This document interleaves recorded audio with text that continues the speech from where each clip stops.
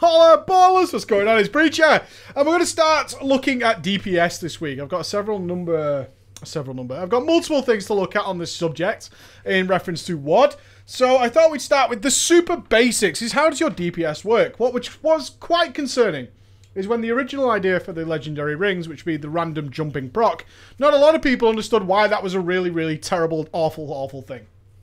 There was so many who were like, it sounds kind of fun, without the instant drawback that many of us knew was like, this is terrible, this is really bad. So in order to sort of cure that, for any of you who weren't really sure why that was a terrible thing, and how your DPS really works is what we're going to look at today, is why we do things like stack as many cooldowns as possible, why we're watching out for random procs, how that can affect our decision-making process, and how this leads you to be, ultimately, a far better player. Because in the world of WOD, since MOP, what happened at the end of MOP is that people had so many things that were proccing and had control over that they could produce outrageous amounts of damage. Blizzard decided to tone that down by adding in far more randomness. So they added in things like RPPM trinkets, more random procs, and less things that basically the user, the player, had control over, which would overall lower the amount of burst potential. But it also opens a window for better players to really take advantage of that as much as humanly possible. Not as much as previously, but we can still take advantage of that. Now, I think a lot of people do things when it comes to DPS because they see other people doing it, and they don't really understand why we're doing it. If I was to ask some people, is it better to stack all your cooldowns in one go, or to have lots of procs all the time across the whole fight? There are many people out there who might go, you know, maybe it'd be nice to have really strong DPS all the time rather than at one particular moment, as that would no doubt lead to weak DPS right outside of those windows. No, wrong, no, don't do that. That's really bad. The answer, of course, is we stack everything at one time, and now we're going to explain why we're going to do that. Now, obviously, in order to do this, we're going to look at my Roguey Rogue, wonderful transmog, intentional, and take it from his perspective. Now, this is different for every single player in the game. Unless you have exactly the same gear, it will be entirely different. It all depends on your class. It depends on many different variants. So what I'm going to show you is the ideas that are going on with my Rogue, and then you should be able to easily apply them to your characters to get something similar. So what do I have control over, first of all? So this is the big question you always ask yourself, is what cooldowns do I have? Well, as my Rogue is now, I have access to something called Shadow Dance, which is a 1-minute cooldown, and Shadow Reflection, which is a 2-minute cooldown. I also have access, as I am a beautiful Lady Orc, to Blood Fury, which is a 2-minute cooldown, so instantly you'll recognize that Shadow Reflection and Blood Fury, those coincide with exactly the same times. And also every second Shadow Dance, as that's a 1-minute cooldown, I will be able to Shadow Dance with Shadow Reflection and Blood Fury. Now, those are the things that I have naturally as a Rogue. Okay, those are my Rogue things. So each and every one of you, depending on your class, will have access to something similar. So you'll notice I was paying attention to the timings. Okay, 2 minutes, 2 minutes, 1 minute. All these things are very important. Because the next question we ask ourselves when we're looking at doing the best DPS we can do, assuming all things are equal in the fight, is how long is the fight? So we ask that question, let's say it's 7 minutes. Right, well with 7 minutes I can do X amount of this and Y amount of that.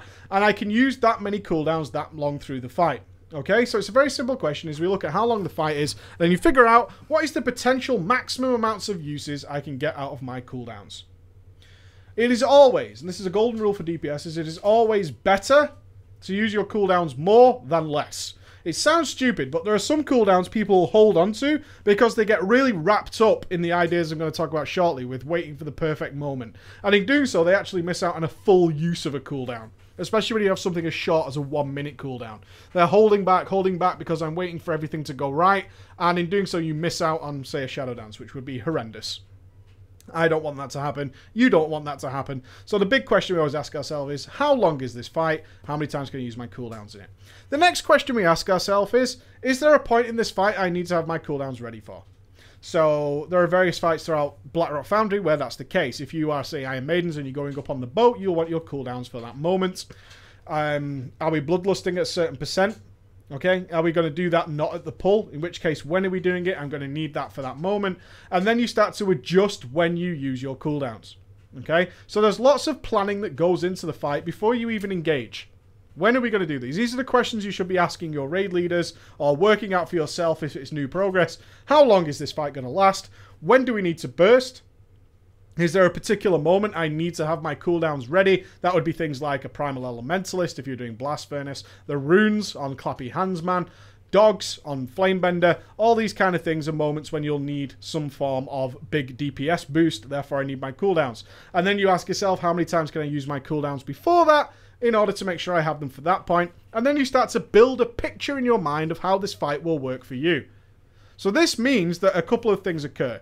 If you need your cooldowns for a specific period of the fight, then you figure out when you can use your cooldowns outside that. And also, what is your leeway time? If it's I can only use my cooldowns once before there to make sure they're back, is that because, let's say we have a 3-minute cooldown and it occurs at 4 minutes. Your leeway time there is 1 minute. You have 1 minute to make a choice as to when to pop that cooldown without it being wasted and it definitely being back up. Leeway time is very important because that's the time between not missing out on using a cooldown, yeah, and still getting the maximum amount of benefit out of those cooldowns. Okay, so this is very, very important. Knowing your leeway time can make you not that guy who just blows his cooldowns immediately. That's the point of knowing your leeway time. Oh, my cooldown's back up, I better use them now. That's not always a good idea. It's not always a good idea. You can now play around with how long you have to wait. Sometimes it could be as small as 10 seconds, honestly, depending on the length of the fight, and sometimes it could be upwards of 50 seconds. You have all these periods of time to play with, so you really have to think about that idea. Okay, so those are the basics. We build a picture of our fight. So for the remainder of this video, we will be assuming we can use our cooldowns whenever the hell we please. Now, how do we get the most out of these cooldowns? We obviously can only use them a certain amount of time, so how do we get the most out of them? So now we need to look at what else occurs. With my character at the moment, I have certain procs. So I have Weapon Enchants, okay, Mark of the Frostwolf. These are going to increase my multi-strike. I have the Beating Heart of the Mountain. Now note, this is an on-use with 2-minute cooldowns. Aha, Preacher, I see where you're going with this. Correct. This now lines up perfectly with Shadow Reflection and my Blood Fury. And my second Shadow Dance, every second Shadow Dance. So every second Shadow Dance, now I have Shadow Reflection, Blood Fury, and the Beating Heart of the Mountain while under the effects of Shadow Dance. That sounds good, right? I have a random proc, which is my Dragon Spine Trophy, which will give me haste. The purpose of which generally is to increase my energy and allow me to get more uses out of things. So, and I also have the Ring. So that's going to give me Incandescence, which is a 15% agility increase. Okay, so that increases my overall damage. On top of that, it's down to how my gear is normally. I'm going to ignore things like flasks and food and all that kind of stuff because that's just stuff that goes on. So what are we looking at? How do we decide why we should... Let me explain first why we should stack our cooldowns. I have these procs. So let me explain this. Firstly, what just flat out increases my damage? That would be my Ring. Okay? My Ring and Potion. Potion gives me an extra 1,000 agility. Okay, my Ring gives me another 15% on top of that. So now I'm hitting harder than I can possibly hit everywhere, any other time in the fight. Under the effects of a Potion and my Ring, every single attack I do hits harder than it can possibly do at any other time in the fight. Okay? That's something to bear in mind. That's what's occurring when these two stack up. So those are your baseline of things that increase just your flat damage. Next, I have to take into account random things. That would be my Weapon Enchants. Okay? The Haste proc, don't worry about it too much for me, and you'll figure out for your class there are some procs which aren't that important to lining up for a massive burst. So I have my Ring procced, okay? My Ring procced and a Potion on. So this would be a generally beginning of the fight type scenario. Now what's happening is my weapons have procced. So now I've increased my chances to multi-strike. My next step is to multi-strike as much as possible, and due to the fact that my attacks now hit harder than ever they can because of my Potion and my Ring, is now to put as many attacks as possible while under these effects. I also want those attacks to be the hardest attacks I can possibly muster. So that would where Shadow Dance comes in, which allows me to spam Ambush. Okay? It allows me to spam Ambush. During this period with my Ring and Potion, my Ambush will hit as hard as it can possibly hit. It's as simple as that. So the next step is, obviously, I want to put as many in as possible. That's where things like Dragon Spine Trophy come in, and Bloodlust. The purpose that we Bloodlust everybody under these effects is because generally they gain more attacks while they are at their most powerful than at any other time in the fight. That haste allows them to cast more spells. As simple as that. Your spells will hit as hard as they possibly can. So with that extra haste, you should be able to cast more of them, therefore doing way, way more damage than you can do other times. Because of my multi-strike, and I will be using my unused trinket and Blood Fury, which again increases my flat-out damage, I have way, way higher multi-strike than I ordinarily have. As you can see, I have 33% multi-strike here. If I was to go and attack, watch my multi-strike. See, it's up to 149%. Straight off, oh, that's due to this ridiculous Shaman Stone buff. Get away from me. So that goes up to 50%. And if I then use my unused trinket, 73%. Okay? So I jump my multi-strike outrageously high. So what I'm doing now is I have my attacks which hit harder than ever before. Okay? And not only that, I'm spamming my hardest hitting ability, which will be Ambush, in this case. And not only that, but I have such high multi-strike that all those hardest hitting abilities possible will now multi-strike far more often than normal. So they get all sorts of stacking benefits. And this is why we stack cooldowns like this. This is why it happens. Because while we're under all these effects, I am going to hit harder. I'm going to hit more often than I possibly could. And not only that, with my setup, I'm going to be multi-striking with that hard-hitting ability far more often than ever before. Now, with all these things combined, guys, now you can start to see why we stack up cooldowns. Because everything bounces off each other. Everything lines up nicely. Now, with our PPMs, what you'll notice is some people have crazy UIs, right? With all sorts of random stuff going on.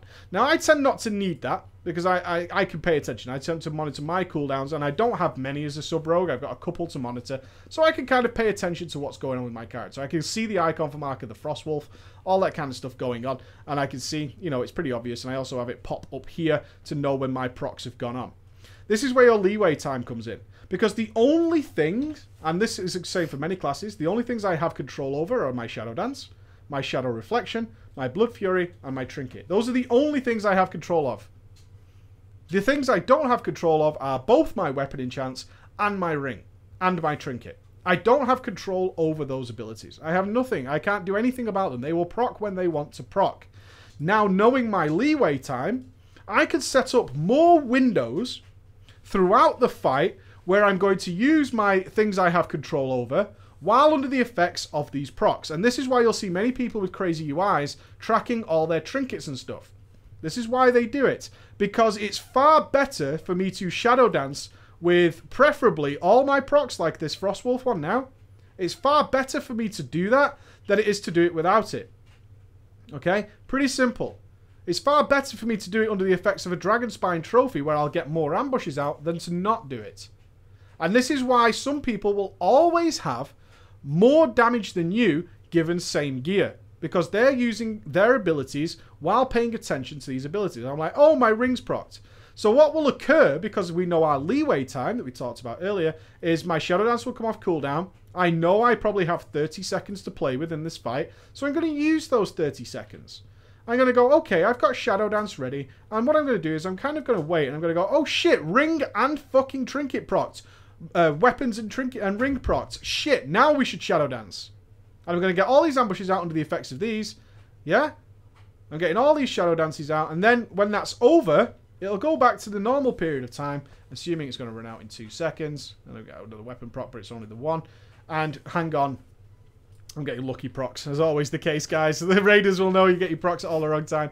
But without those effects, yeah? So I could either pop it on cooldown and it'd be like sort of weak sauce, right? Without much going on. I don't have many special buffs or anything like that. Or I could just use that leeway time. And I can be like, okay, I have some time to play with here. Let me wait and see what happens in, say, the next 10 seconds. So I can go 10. In my head, I'm kind of going 10, 9, 8. Nothing happening here. You can see this is all shit.